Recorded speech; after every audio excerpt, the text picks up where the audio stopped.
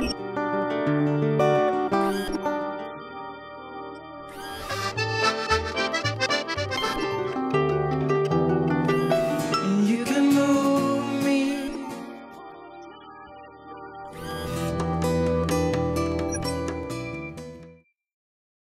joining us now is the Cabinet Secretary for Culture, Tourism and External Affairs, Ms. Fiona Hyslop. Fiona, tell me what the importance is of events like XpoNorth. Well, the energy, the talent, the networking opportunities of XpoNorth is so important to showcase the best of Scotland in terms of creative industries, but also that international link. And I'm very struck by the contributors that I've already met who are taking part in some of the showcases or indeed the talks that are here.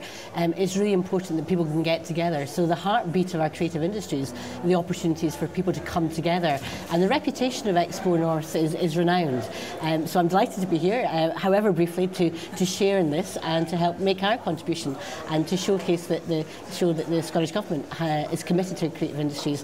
If you look at the economic contribution, it's over £3 billion, over 15,000 people employed, and we've got great talent in Scotland, we've got great potential, so I really want creative industries to be a key economic sector for the Scottish Government. We recognise it as such, but it makes a big impact in both our economy and also our society, and importantly our culture, with all the films, musicians that you'll see on display here during XpoNorth. Now, you join us, of course, also in the year of history, heritage and archaeology. Why is it important to have a focus like that? Well, it's part of our tourism offer is to make sure that we can come together as a country to showcase what's best. We've had different themed years for different issues. This year it's the year of history, heritage and archaeology. We've got so many different stories we can tell, and it's important that in how we present our history and heritage and archaeology, we can do so in very innovative ways. So if we, for example, Minecraft have linked with St Kilda, so you can tell a story of something that's so remote but using modern technology.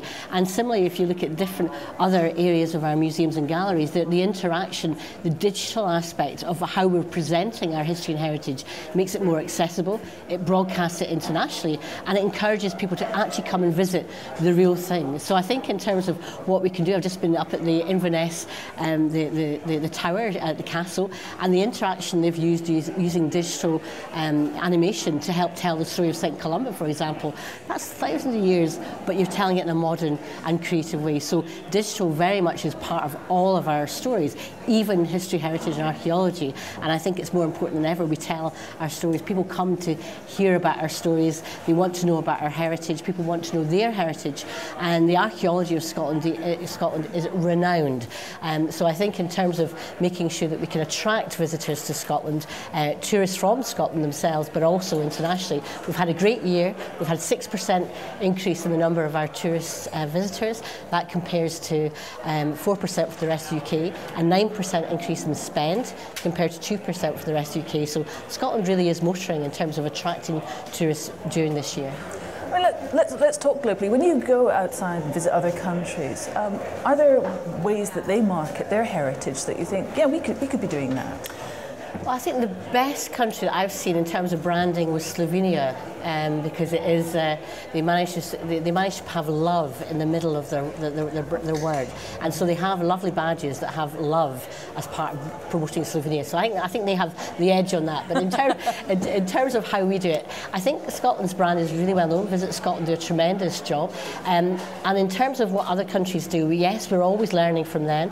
Visit Flanders, for example, do a huge amount for accessible tourism, encouraging people that maybe have carers or people who might never have a holiday because of circumstances. They bring together the tourism industry. That's a big thing in Spain, it's a big thing in Flanders. We're starting to do it in Scotland. So yes, we're seen as one of the best in terms of marketing and promotion, but we always need to learn, and that's part of what we're trying to do in terms of our international reach.